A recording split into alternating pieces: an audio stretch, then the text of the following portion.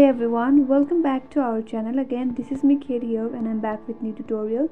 And in today's video I'm gonna show you how to delete files, photos and videos on OneDrive. So without any further ado, let's get started with this video. First of all, on your mobile device, launch the OneDrive application.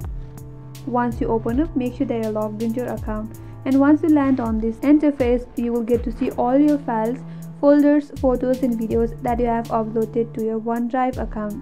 Now, in order to delete all those files, photos and videos, if you wanna go with some specific one on that photos or videos, you will get to see three dot icon. If you tap on there, a dialog box will pop up. From there you can simply delete that, then tap on delete, it will get deleted. Similarly, if you want to delete your documents, select that document, again tap on three dot icon. From there select delete and your document will get deleted. If you want to delete all of them at once, simply select them all, and at the upper right corner of your screen you will see the bin icon, that is basically a delete icon. Tap on there,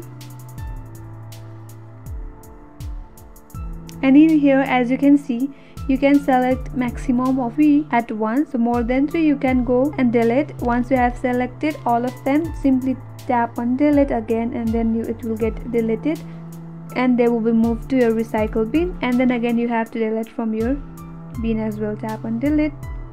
Once you're done with that, again tap on the profile icon from the bottom right corner. Here you can see your recycle bin, and in here you will get to see all your recently deleted photos in folder.